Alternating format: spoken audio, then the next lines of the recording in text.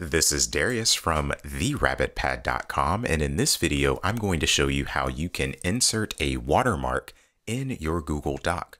Please make sure that you hit that subscribe button and that notification bell so that you can be notified when I publish videos in the future. I have a document here and I want to add a watermark. This is how you do that.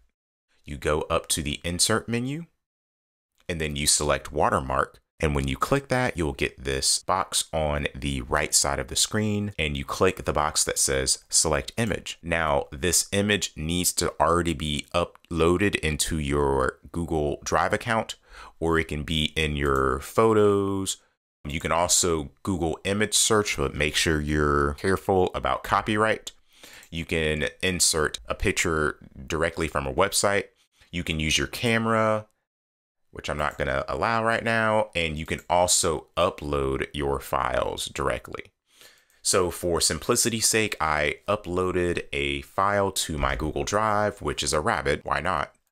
And you click the picture that you want to insert, and then you select Insert at the bottom of the screen. And now that picture is there. You can scale the photo, which means that you're able to make it larger or smaller. And so if I want to make it smaller, I would pick 50%, which would make it smaller. If I want it to be bigger, I can click 200% to make it bigger.